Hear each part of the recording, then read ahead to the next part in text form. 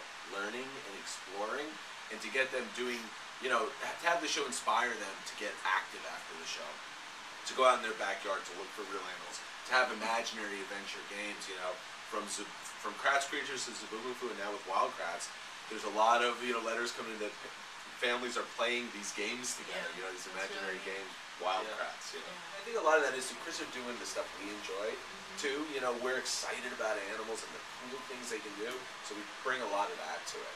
There's a lot of adventure, a lot of physical comedy.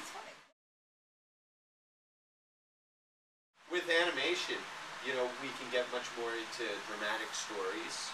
We can do things like have creature power suits and worm mobiles, and it opens up a whole new world, for us as, in order to communicate with our audience, using story elements and fantasy. Well, one thing that was funny, like on Kratt Creatures and Zaboomafoo, people would always say, oh, when you do those crashes, when you ride your bike off a cliff into the river, when you fall in the mud, it's like you guys are living cartoons. And so now we're doing all that stuff in a cartoon, actually. It just doesn't hurt as much. So.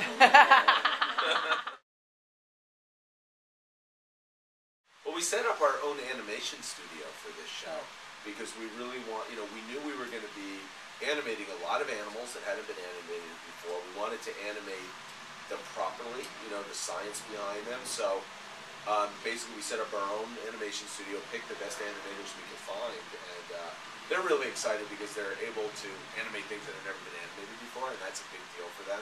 And the funny thing is, a lot of them are kids who grew up watching Kratt Creatures. We teach science concepts through animals. Our educational theme is animals can take you anywhere in science, because no matter what science concept you look at, an animal somehow uses it in its daily life. Whether it's peregrine falcons to go super fast, they basically use the force of gravity to drop in a stoop and accelerate until they reach speeds of about 210 miles per hour. So you can use these amazing animals to showcase basic science concepts. Even something like electricity. An electric eel has 3 organs in its body that are basically batteries that create an electric current. So when that current is closed, the animal gets a shock. So it's so that's how we're using animals and their creature powers to teach about basic science concepts. Well, what we've tried to do is do a whole bunch of exotic animals, but also a lot of backyard animals, so that kids can take the information they're learning and go out and see these animals and apply what they just learned to their observations in real life, and maybe observe new things. So there was a lot of stuff on fireflies and lightning bugs, which, it was a great episode to do.